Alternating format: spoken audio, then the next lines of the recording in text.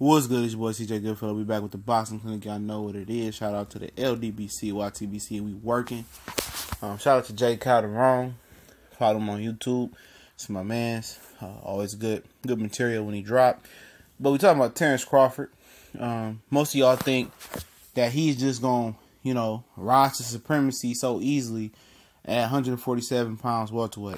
It's not going to be an easy process. It's doable, but it's very strenuous process. It's double the work, and 1.5 of that double is majority making business decisions and working with Al Haymon and PBC to make some of those dream fights happen. Or Terence Crawford to just be a guy fighting mandatories and fighting whoever top rank can get options with, like he was before.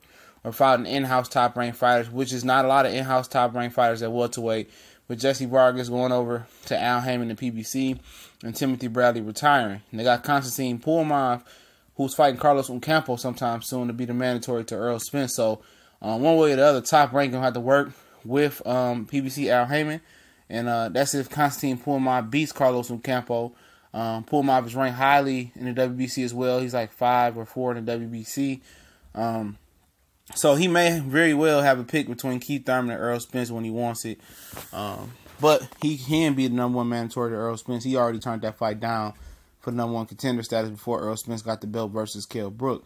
But, we'll be seeing, really it's no way for, Terence Crawford to go at 147 pounds in top ranks in-house system. They're going to very well have to let him go on Showtime, CBS, Fox. Even after Bob Barron was on record saying that none of his fighters going to go over to Showtime because they do less than 1 million views. And every fight he's done so far on ESPN, which, you should do, 1 million views in your sleep, has fell short of 1 million views except for Pacquiao and Jeff Horn. So, ain't that karma sticking his foot right in his mouth?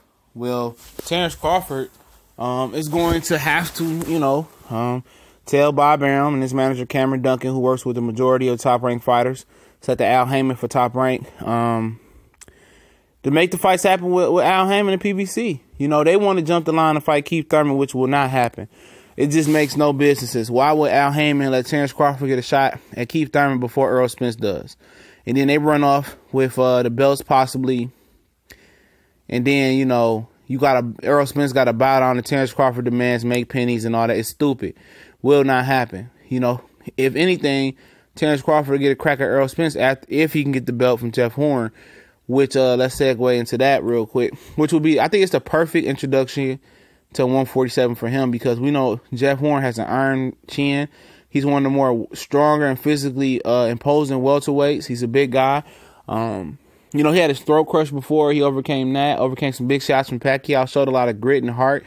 And if Terence Crawford is able to get Jeff Horn out of there and do something that Randall Bailey couldn't do something Pacquiao couldn't do, even at an older age, I think it's still an impressive feat because Randall Bailey is, this generation's pound for pound, one of the hardest hitters the welterweight division has seen.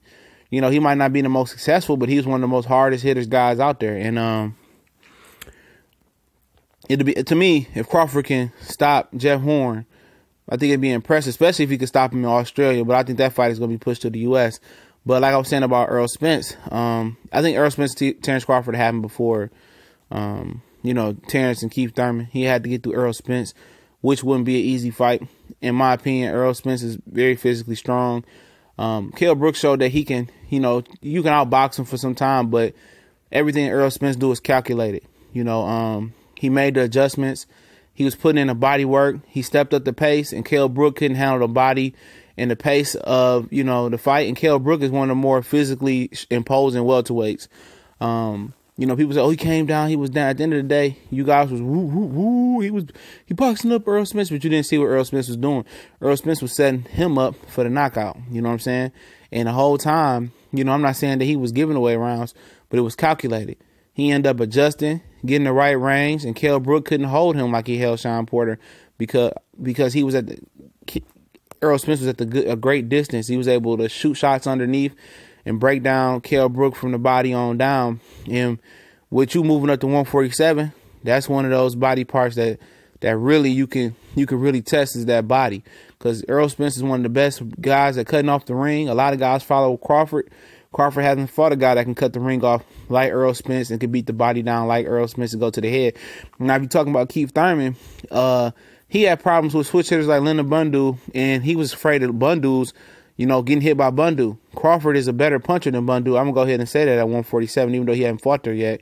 And he switch hits, and I think he's more physically longer and gifted and faster than Bundu. And if Keith Thurman don't get back to the old one time with that aggressive nature, it's not like he got those belts there and he's trying to protect himself and protect those belts instead of being the go-getter. And if Keith Thurman don't turn back into the aggressive Keith Thurman, Terence Crawford and Errol Spence will run through him like diarrhea. But it won't be easy for Terence.